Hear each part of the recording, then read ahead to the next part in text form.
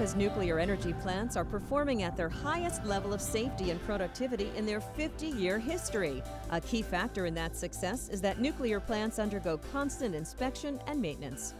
At the top of the Vermont Yankee reactor, you'll find a steam dryer, where tiny water droplets are removed from steam before it goes to the turbines. The steam dryer is hard to get to, making inspections a real challenge.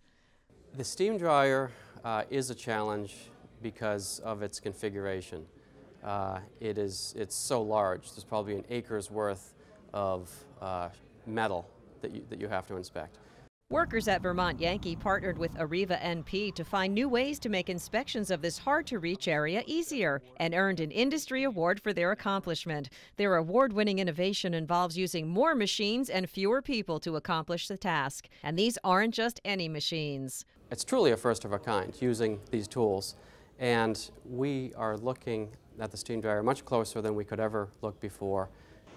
Both the inside and outside of the steam dryer has to be inspected. Before the plant had this new technology, Vermont Yankee had to inspect the outside of the steam dryer with cameras mounted on long poles. To inspect the inside, they used cameras attached to submersible devices. The inspectors wielding the long poles got in the way of other workers, and the submersibles were hard to control, and the quality of the images from both techniques wasn't as sharp as desired. The new way uses remote-controlled rail and trolley systems operated from outside the containment area. Not only is the platform inside the containment area less crowded, inspectors are exposed to less radiation. And remote-controlled underwater crawlers provide much higher quality pictures of the inside of the dryer.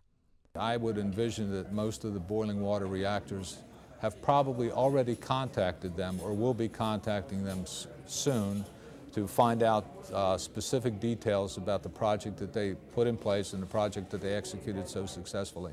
It gives, I think, the public a good feeling that there are people who are dedicated to their jobs, and they're not just at their desks, they're out looking for new technologies to run the same plant that's always been there, but looking at it in this day and age with all the technology that's available now.